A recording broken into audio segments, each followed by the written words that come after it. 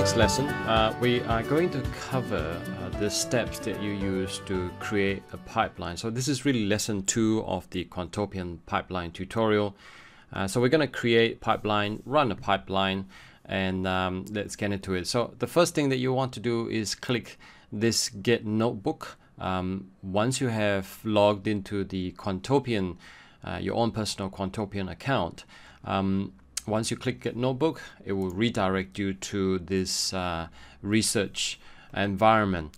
So this is basically what it will look like. I have cloned it from the pipeline tutorial lesson 2. So this is really a Jupyter notebook. So let's go through these line by line. So the creating pipeline steps is the first one in the research environment is you need to import pipeline. So it's from quantopian.pipeline, you import pipeline, and follow that by you need to actually define a function to create our pipeline. You wrap our pipeline creation in a function, set up a structure for more complex pipelines that we'll see a bit later on. So this, for now, we're just gonna leave it empty. This is it's very simple. What it will do is basically extract all of the assets in the Quantopian stock price universe. And in a new cell, that's what you want to do is actually instantiate this by my pipeline is equal to make pipeline. So this make pipeline refers to this function that we defined a bit earlier. So running a pipeline, next, now that we have a reference to an empty pipeline, my pipeline, let's run it to see what it looks like. Before running a pipeline, we need to first import run pipeline, a research only function that allows us to run a pipeline over a specified time period. Because we are in the research environment, you do need to import this. In the IDE phase, you don't actually need to do this at all.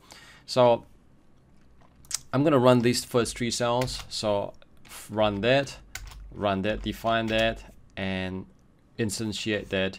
And next thing is to import the run pipeline from the Quantopian research. So we're going to run a pipeline for 1 day. In this case, we are looking at 2015, May 5th, and to run this pipeline, and let's see what are the so-called output that looks like.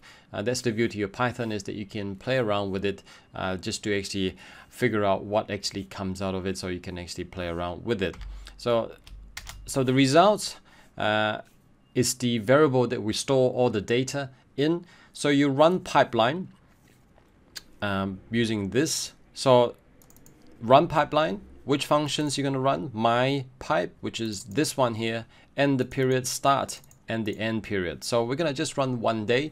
So 2015 May 5th to 2015 May 5th. So that's just 1 day. So if we run that, and if we run the result, and this is basically the output. So this is all the data. So it's 8,241 assets in this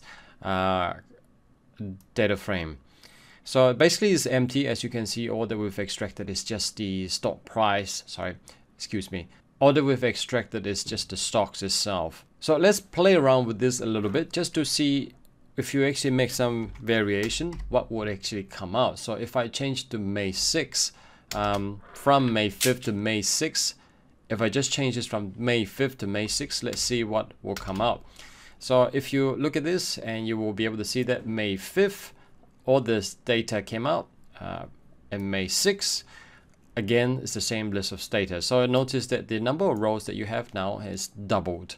So in essence, that's really one way to figure out what kind of output a pipeline provides for you, and allows you to actually play around with it to get a better feel and intuition for it.